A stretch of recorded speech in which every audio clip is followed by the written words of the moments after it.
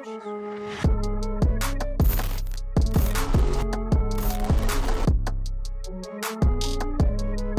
everyone, welcome back to my channel Sweet Art Crafts. In today's video I'm going to show you an in-depth tutorial on how to make resin shaker charms like the ones that I'm showing in these clips.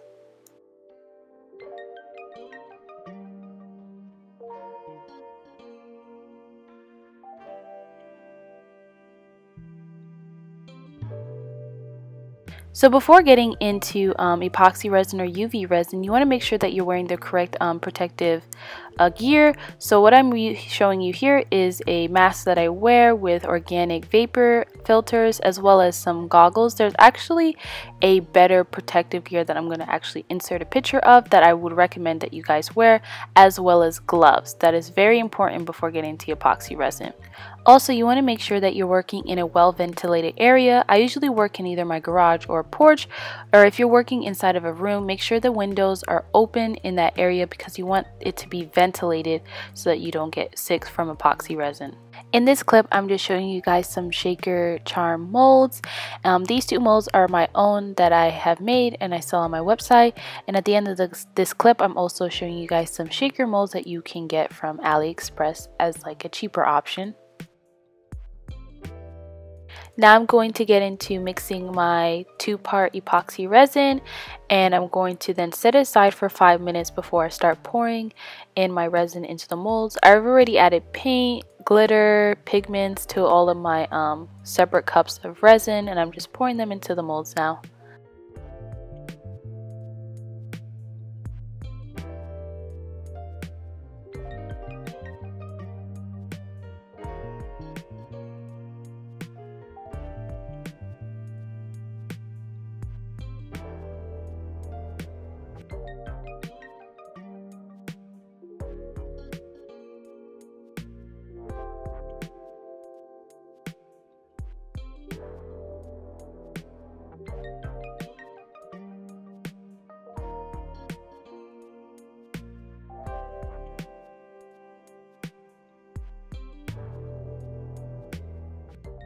Now that 24 hours have gone by, I'm going to start demolding the pieces.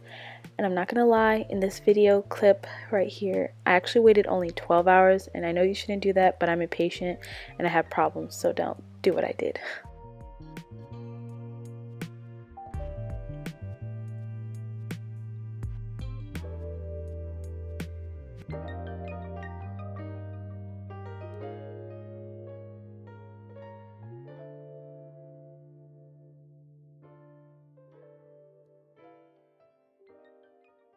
But when it comes to actually drilling the molds, you want to make sure that you actually wait the 24 hours so that they are fully cured, because you would not be able to really drill properly when it's still soft. So in this clip, I'm just using a hand drill, and I do not recommend this because it hurts your hands and it takes a long time to drill.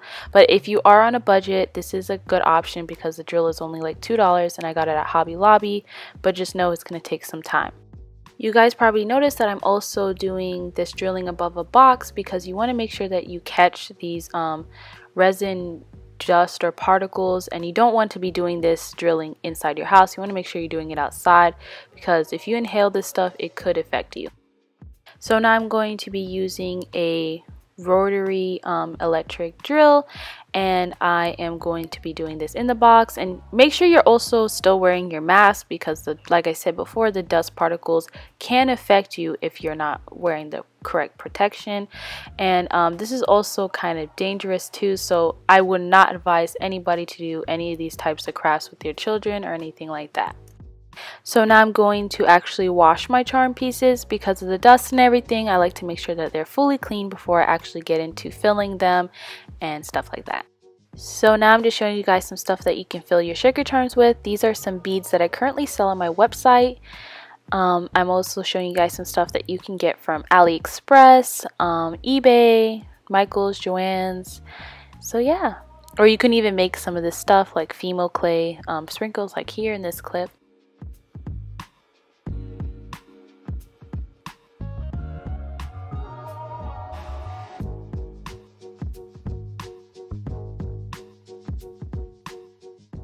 To actually make the resin charms into shaker charms, you're going to need some transparency sheets, a dry erase marker, preferably with the eraser end, a precision tip bottle, some scissors, baby oil, UV resin, and a UV lamp. I just use a UV nail lamp.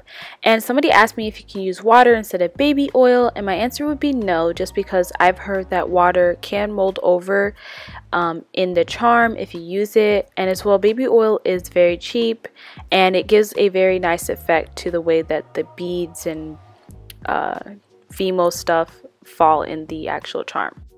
To make it easier for myself, I like to cut my transparency sheets into 4 sections. It just allows me to work better with when I actually trace the shaker area. So now taking the transparency film, I'm going to put it over the charm in the area that I want to trace for the shaker area.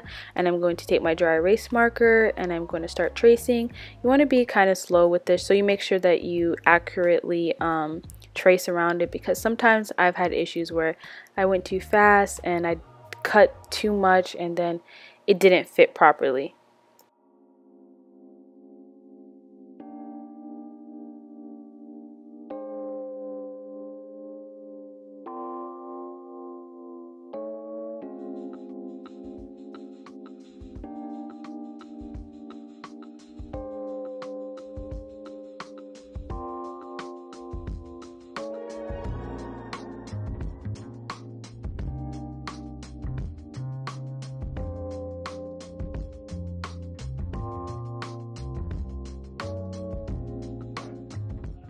For cutting all the transparency film, I just like to place them over the pieces just to make sure that they fit.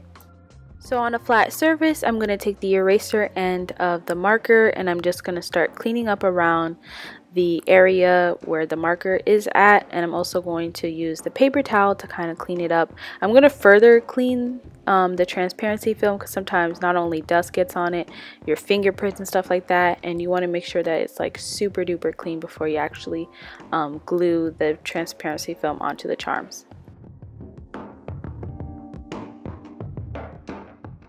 So now you guys can see I'm taking a wet wipe and I'm just cleaning the surface of the transparency sheet. I like to do this just because I want to make sure that my transparency film is as super clean as I can get them, and then I'm just wiping them down with the paper towel, because even though I use the dry erase marker, there's still sometimes some streaks and stuff like that. Now that I have all my transparency films all cut and everything like that, I'm going to actually start putting in my filler pieces into the charms and just making sure everything is flipped over and everything looks right, and if I need to add or take away anything.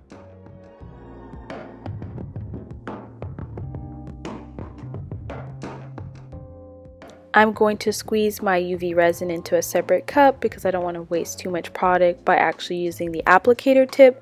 So I'm going to use a toothpick, which later on I'm going to switch to a paint dotting tool to apply the UV resin around the areas that I want to apply the transparency film to.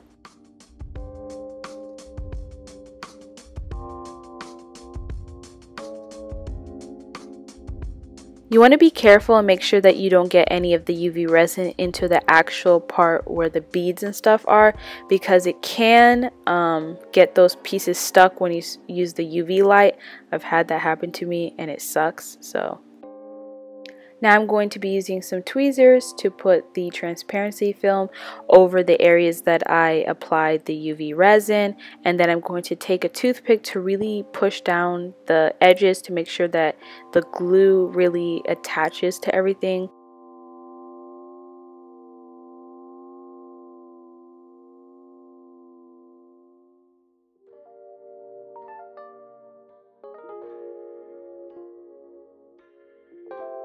Then I put my UV lamp over the charms for about 2 minutes for each charm. Sometimes I put multiples on at the same time.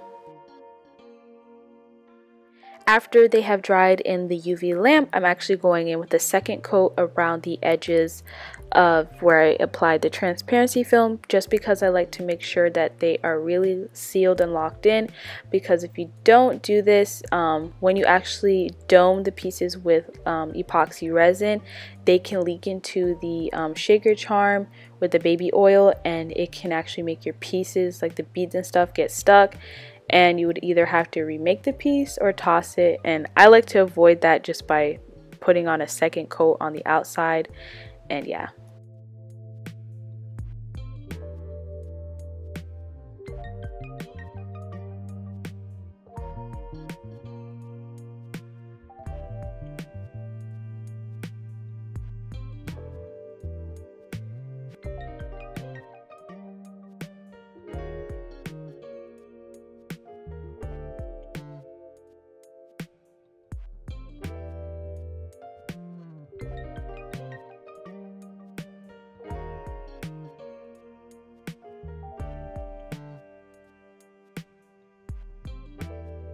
And again, I'm putting them under the UV light for about 2 minutes as well.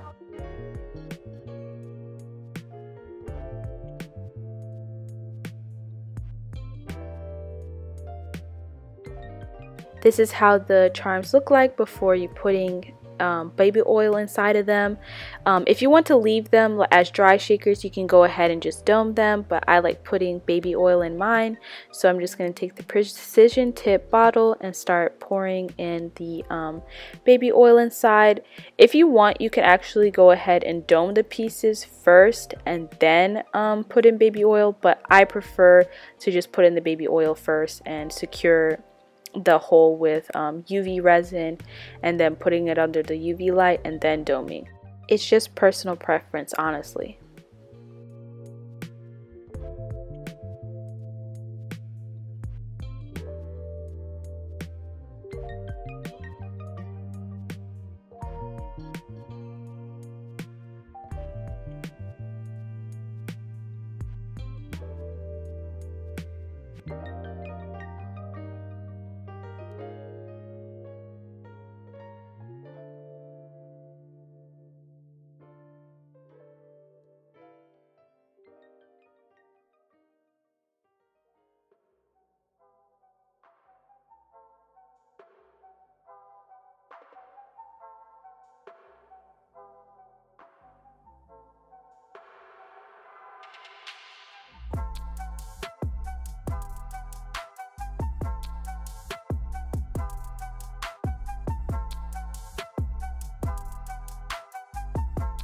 And this is how the shaker charms look like before I get into doming them.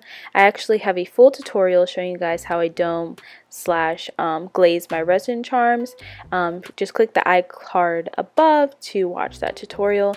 But what's different is in this video I'm actually using art resin instead of Art and Glow, just because I heard really good things about it, and so far I really do like this resin for doming.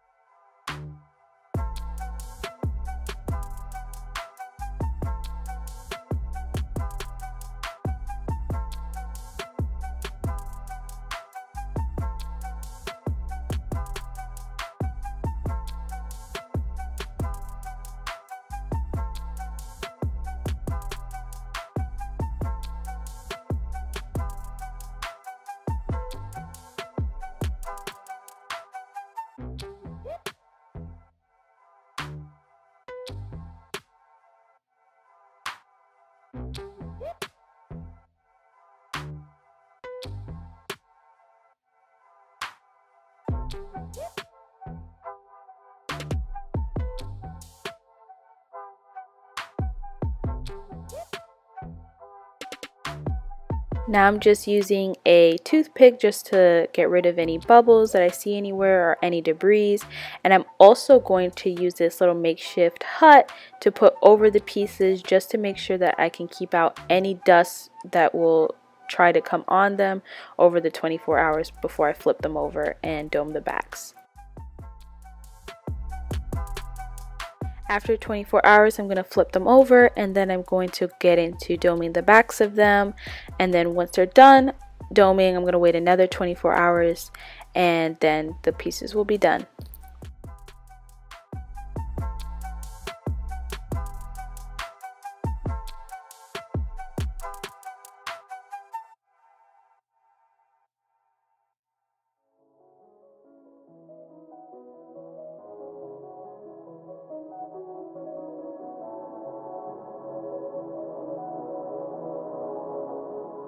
And this is how some of my sugar charms turned out, and I hope you guys found this video very helpful. And if you have any questions, leave them down below, but don't forget to like, comment, share this video with your friends, and subscribe. And see you guys in my next tutorial. Bye now!